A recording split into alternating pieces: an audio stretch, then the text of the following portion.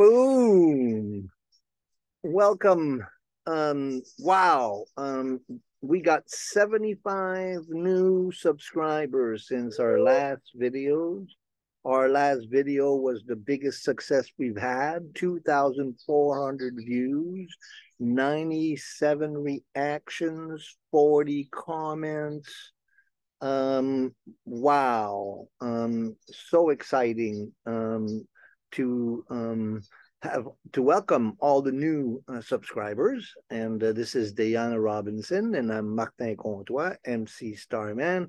And we got lots of feedback on our Astro Mandala table. Everybody was really stoked about that.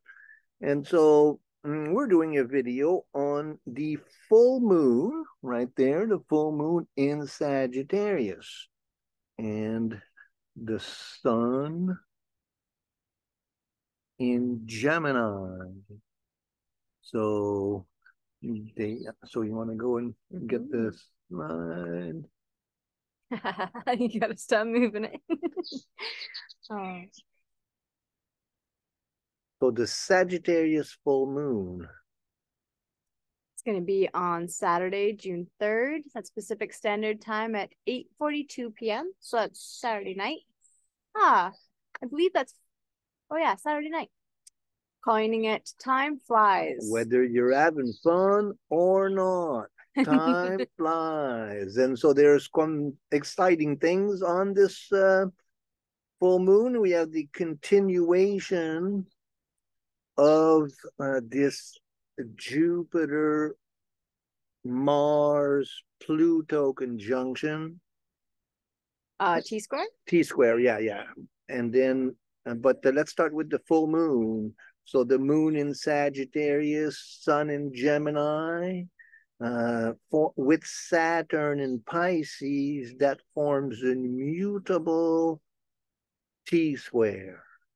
That red triangle there, that's quite... So what is that saying? Let's flesh that out. Yeah, okay. So mutable T-square, we've got two big T-squares then going on right now. The mutable T-square to me would be a big change in direction and allowing for things to shift, but Saturn's all about discipline, so this could be interesting. Well, we talked a lot about Saturn and Pisces, right? And yeah. Saturn and Pisces creating the stable container, the ship that doesn't take water, the boat that doesn't take water, so that's Saturn and Pisces really being disciplined in our spiritual practices so that we don't become overwhelmed by the storm. And then the sun in Gemini, of course, sun in Gemini is very social. Let's go. And it moves really fast. And moon in Sagittarius, adventure. And Saturn in Pisces is like, okay, do we, is our boat safe? Are we safe? And are we able to withdraw the, withstand the storm? And so that's where I got you the time flies, with sun in Gemini and Sagittarius and fire, sign of the moon in Sagittarius fire, things are really moving fast. And then Saturn and Pisces kind of cools things down. Don't forget to write your pages. Don't forget to be disciplined. Don't forget to look after your safe container so you can be happy and withstand all of this go. How's that been feeling for you? It's been a lot. Well, that was one of the issues we talked about together last week, is that, it's hard to stay resourced if we don't look after ourselves and just go. And yet today you were saying, well, I'm just going to have to live with the crash because there's so much going on. And it's the same thing for me. It's like, wow, everything is moving so fast. So that's kind of... So we can expect this week leading to the full moon to be quite active and fiery. So the sun and the moon also engage with Mars in Leo, in a sextile, and trine. And so then Mars in Leo is also very fiery and go, go, go, go, go, go. And then also makes an angle the Chiron in Aries. Almost a grand kite. If you look at the chart. Yeah, show them. Yeah, it's almost a grand kite. I mean a grand trine. We got fire, moon, and Sag. More fire. Mars. That blue line's the trine. And it doesn't quite make it as a blue line to Chiron, but there's the next fire. But we're, so we're going to see that, when Mars moves a little further ahead, we'll have a Mars Chiron trine. And for all intents and purposes, because all we have to do is have Mars a few degrees, then we have the grand trine. So then that grand trine is close enough to be felt, although it's a little bit out of orb. So then more fire, and then forming a grand kite with the sun in Gemini Sagittarius. So times are flying and so intense, and that's whether we're having fun or not. Yeah, I like how you said here the power of intuition when it comes to Mars and Leo. There's been a lot of talk about intuition lately, and if you're not listening, things get overwhelming. But if you're listening, somehow it's like easier to get through the storm. Well, with the moon in Sagittarius, Chiron in Aries, and Leo Mars, fire sign is the sign of intuition in Jungian psychology. Very intuitive, the fire sign is moved by a deep intuition. And so then this is a very engaging time. I don't know about you, but I find that a lot of the answers to the questions that have been, asking, in my process are starting to become more clear. And I think that this full moon will bring a lot of clarity. If we can somehow learn the lesson of Saturn and slow down enough to listen. I think slowing down enough to listen, and yeah. So that's the full moon, and then we have that Mars, Pluto, and then now Venus is joining it, and with Jupiter and the nodal axis forming a Pluto, Venus, Mars, Jupiter, nodal axis, T-square. You want to show that on the chart? Yeah, Mars has been there, but it's like gonna trade off guards with Venus here, hey? Well, it's going to be very interesting, and every night after sunset, you're going to see the first two stars you're going to see on the southern western side of the horizon. You're going to see bright Venus and bright Mars together, and they're going to be moving together for the next month or so, and Venus is going to get closer and closer to Mars, and then she's going to start dropping down. She's going to go retrograde. So we're going to, so that's very visual. It's a beautiful show. Look at it after sunset, or right, you'll see the first two stars that you see will be Venus and Mars in the southwest corner of the sky. So now you can see it, and both Venus and Mars are forming an opposition to Pluto, and they're going to Jupiter in the nodal axis, the North Node. So we did this last video that we did was on that.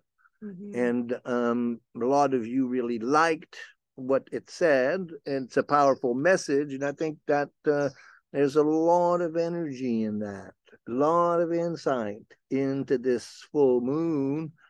Time flies, huh? Whether you're having fun or not. I think a key thing I want to show here on the chart is it's a Gemini Sagittarius full moon, Gemini season. And so I always think of Mercury ruling Gemini. And so where Mercury's at too. And so I think one little thing we haven't spoke to yet is this beautiful Gemini Uranus conjunction. Well, hopefully beautiful. Well, it doesn't make any angle to much, huh? It doesn't. It connects to Chiron and it connects to Pluto, so it may not be lived as much as the rest of the insanity. But and this fast. But that Mercury Uranus conjunction at the end of Taurus, Mercury. I'll show it to you. Whoop. So we got Mercury and Uranus, and at the end of Taurus, it's not quite that far. It's like 19 degrees or so. And so, and then Jupiter real close by, and then forming that T square with Jupiter. And so not far is Mercury Uranus. Now, Mercury and Uranus in conjunction, if you have in your own chart, do you have Mercury Uranus connections? They are square. Okay. So Uranus is the universal mind, Mercury is the personal mind. So then there's a universal mind, personal mind connection whenever there's angle in the chart between Mercury and Uranus. My Mercury and Uranus are in quinsync with each other, 150-degree angle. And and then especially conjunctions. Conjunctions are associated with genius and with really amazing ability to process collective information. There would be someone that would be really good at computer work, a Mercury Uranus conjunction. It could be genius, or it can be madman as well, mad woman. It's like the fine line between genius and madness would be explored with Mercury Uranus. And so with the tenure of everything being so fiery, and then Mercury Uranus, to make an effort to slow down and to think about things and to gain insight and intuition and to process, to get insight into what's going on. This is a very, very powerful alignment, and where it falls in your chart, that also would be very revealing. Yeah, I forget the degree of Uranus Mercury, but yeah, I think it's around 19, and then this full moon is on 13 degrees too. So both those things would be fun to look at in your chart. I have somebody I dearly love. She always calls it astrology bingo. Like, bingo, it's hitting my chart. Or not. Yeah. That's a good way of putting it. Yeah. And so then another thing that's happening, and we're going to be talking about that throughout the summer, that's the Triad of Transformation. There's the Pluto Neptune sextile, and then there's the Pluto Uranus trine, and very shortly Uranus and Neptune will be in sextile, forming that blue triangle there. When summer comes along, we're going to be experiencing that, and it's starting to form. We studied it last year, and that we're going to flesh that one out. So the times, they are changing, and it's hard to keep up with how fast things are changing, especially with that Uranus Mercury, and then that fire grand trine, and then that Sun in Gemini, Moon in Sagittarius. Good thing we have Saturn and Pisces. Sure. But I think that watching out for your emotions and being really well grounded in your process, super important. Making sure you're stable in your boat. And we were going to do a tarot card, and we're going to do it at the beginning, and we forgot. So let's go pick a card. All right. Card to best understand this full moon. Oh, the 10 of Swords. This is like time flies, whether you're having fun or not, huh? The fire, the sword is the mind, huh? We have a lot on our mind. Oh, the Ten of Swords, as that's I think that this could be a very good time if you're really well grounded. But if you don't have your feet on the ground and if your boat is taking water, I think this can be a very difficult full moon.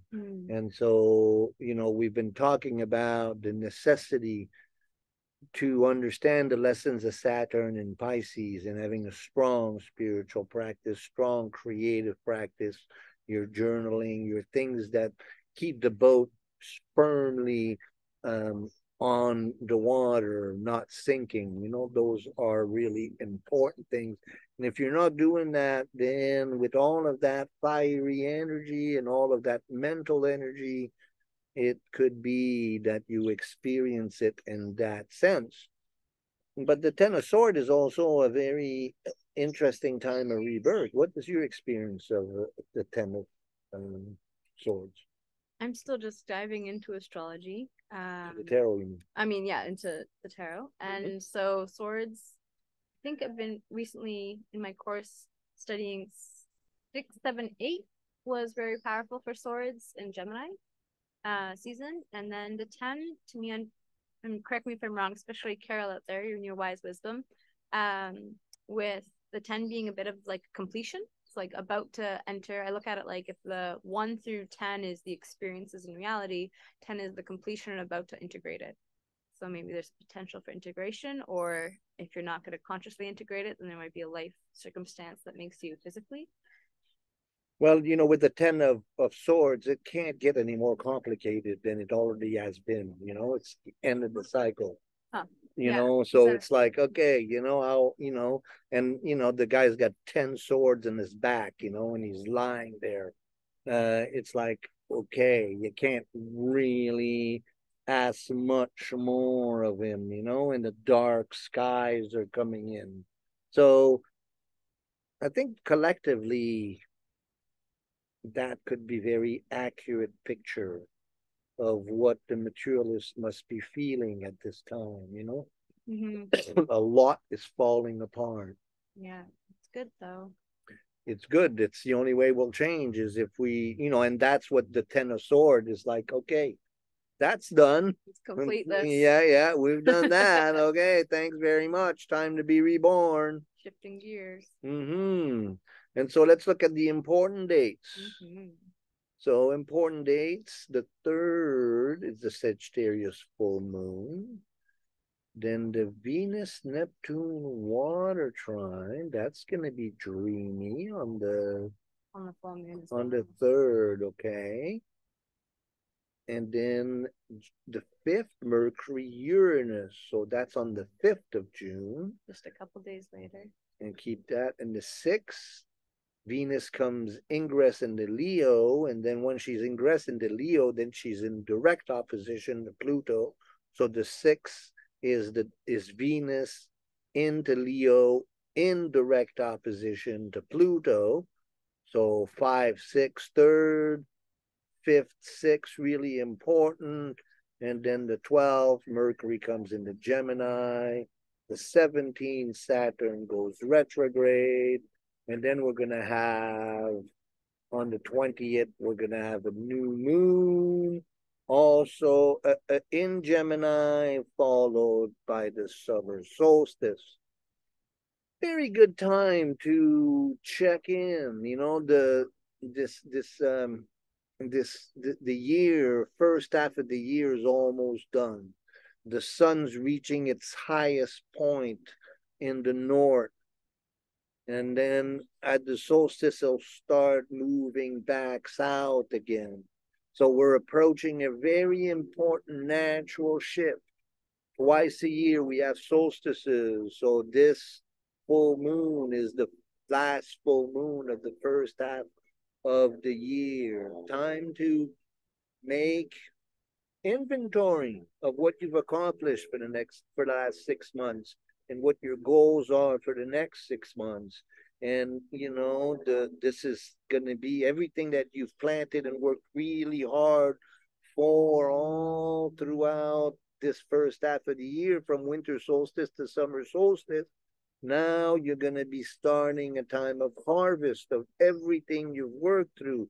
So it's usually a very big breakthrough. And when the days start going shorter and shorter on the other side of the summer solstice, that's a time of bringing things back in. We've been going, expanding our territory. And then when solstice comes, then it starts to bring it in again, so we're preparing for the winter solstice. So that this full moon is really important for that. And I think that, slow it down because time flies. I like that you're saying it comes like bring it back in at summer solstice, and it's the beginning of Cancer season, which is coming back home. Absolutely, absolutely. Weeks of pollination season, Gemini. And what a beautiful spring it has been so far, huh? Wow. Yeah. So delighted. Here in the Pacific Northwest, it's been quite warm for us. Nice. It's kind of just stabilized to be a very, very nice weather, really. We're blessed. We are. And so you got some medicines for us to go with this. Yeah, this full moon. So bringing it back into the body. My background's in nutrition and holistic health, but also herbs and tissue salts. And so tissue salts, as you've probably heard me talk about in other videos, there's 12 of them in every human body, and every body needs all 12 of them, but they also correlate to the astrological signs. And so for Gemini season that we're in right now, Gemini's tissue salt is number 5, which is kalimer, traditionally called, or nowadays we'd call that potassium chloride. Gemini rules our shoulders, arms, and our peripheral nervous system. So it's that exchange of information. So we use our arms and our shoulders when we talk a lot, or when we're sharing things through writing, or sharing things through giving a food to a friend. It's through our arms and our hands and our shoulders that we extend the heart and share that information. And so Gemini is all about sharing information. We've been doing these, for a long time now, and it's really fascinating to me. It's really fascinating to me that when you talk about these ailments, I can really identify what my body is struggling through with the astrological, signs that we're in. So these are beautiful meditations that Dayana puts together for us, and some tools to support our health.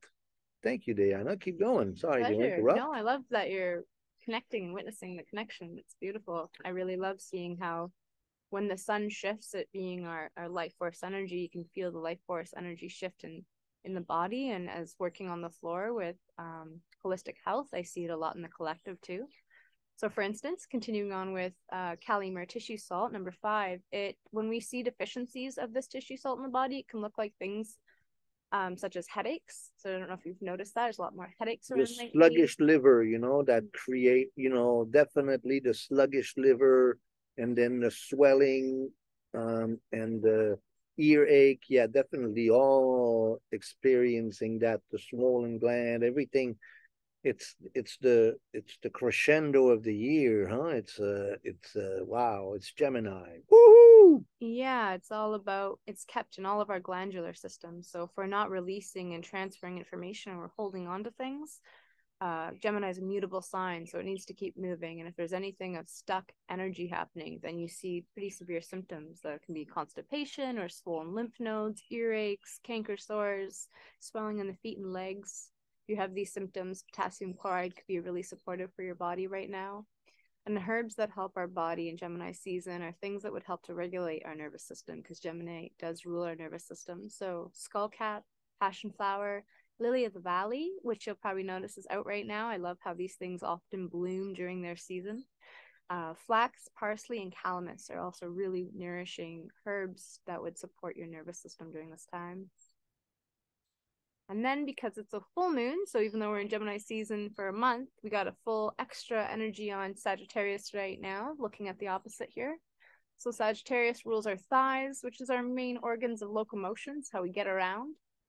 for most of us. And so the tissue salt that's associated with Sagittarius is silica. And silica is how the nutrients get around our body. So it again has to do a bit with our lymphatic system, but our nervous system as well. Silica is really important for having healthy, strong hair, skin, nails, and bones. So things like having osteoarthritis or any deterioration of the bone structure, including your teeth, can be a lack of silica. Can also help again with supporting the liver and making sure there's not excess heat in the liver. And then the lungs, it's very supportive for too. So if there's any bronchitis or pneumonia or any kind of inflammation in the lung lining, you'll see that this is a tissue salt that can help that a lot too. And then herbs that support Sagittarius are things that cool the system. Sagittarius can be very hot, it's expansive, ruled by Jupiter. It's all about expansion, but then it's a fire sign. So if that goes out of control, you can see a lot of heat in the body. So plants like argamony, red clover, burdock, chicory, and dandelion are all really nourishing at cooling the system. You're finding that your body might be on the hot side of things. That can also look like temperament. So maybe a little bit more anger, faster to aggravation. Aggravation. Agitation. That agitation. Supporting as well. The mix of aggravation and agitation. Agitation. Yeah. So just some plant allies to help you stay grounded in your body during this time. It's easy to not be grounded in the body, but we have these little pieces of earth to walk around in, so it's good to take care of them. I was thinking, when you were talking and how, this is starting to flow pretty well, and then we've got all these new subscribers, and then, the algorithms maybe will recognize us more. We've been doing this for a year and a half, these new moon, full moon reports. We call them solely lunar reports, meditations. And so we are so grateful you're joining us, and pass this around to your friends, and don't forget to resource yourself really well. Resource yourself, we mean going back to the source, going back to where you fill your cup, to be fresh while all these opportunities are manifesting in front of you. There's so much opportunity for magic in these times, and yet if we don't take our time, we won't be able to take advantage of it, and things move so fast. So whether you're having fun or not, time flies. So thank you for working with me for this long. It's been fun. Thank you for working with me and teaching me, and all these videos are quite fun. I appreciate the feedback and the comments below. And we should probably do a video addressing all the comments and questions as a separate video. Might do that soon. We had a bunch of new people interested in our work and really loving the table and the movement. Someone in Edmonton thought that it was on ball bearings, but it's just a smooth surface upon smooth surface. Whoops. Woo. We'll go all the way in the corner. Yeah, there you go. And so, yeah. Thanks for joining us, and we'll see you next time. Take care. Happy full moon week building. Whoop, whoop.